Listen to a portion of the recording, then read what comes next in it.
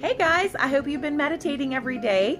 So here is your last tip. By the way, Aubrey Warren, if you haven't remembered that by now. Your last tip is meditation doesn't have to be seated. I'm going to say that again. Meditation doesn't have to be seated. There are many different forms of meditation. There's seated meditations. There's also movement meditations. So if you found yourself just really having a hard time sitting still and being present, maybe a movement meditation is better for you. So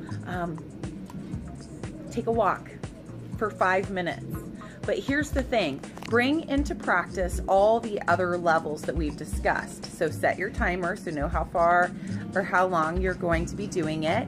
But then listen, right? Listen to what's going on around you, listen to the sound of your breath, and pay extra particular attention to your posture. Make sure you maintain that spinal alignment. But take it one step further and really notice how you're walking. Feel every step around you. Notice everything in your surroundings, the birds, hear the sounds, notice the trees. Or so you can do a walking meditation.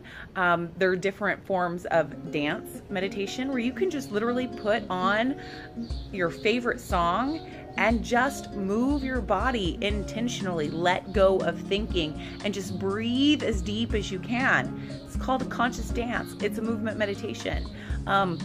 Or even if you need to, set your timer while washing the dishes and be extra observant of washing the plate, of feeling the bubbles, of smelling the smells.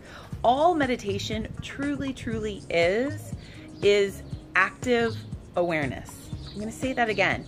All meditation truly is active awareness. So Eckhart Tolle used to say, one conscious deep breath is a meditation. One conscious step is a meditation.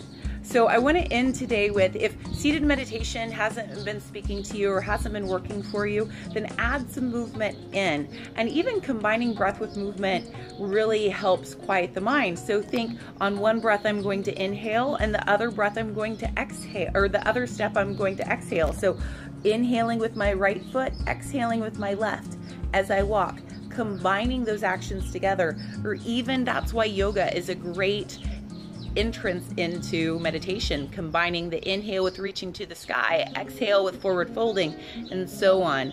So the last thing I'm going to leave you guys with is just let go of those tight strains that you think meditation is, and just practice being patient, practice being patient with yourself, practice being present with yourself.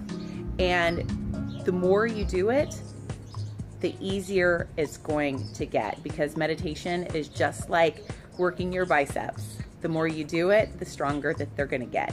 So I hope this week has served you, and please feel free, share, comment, like, subscribe to the channel. I'm always putting stuff out there. But more than anything, if this helped you, please let me know, or let someone know who can pass on the word to me, who turned you onto these videos, because it really lights my soul on fire to know that this made a difference in someone else's life. Have a great day. We'll talk to you soon.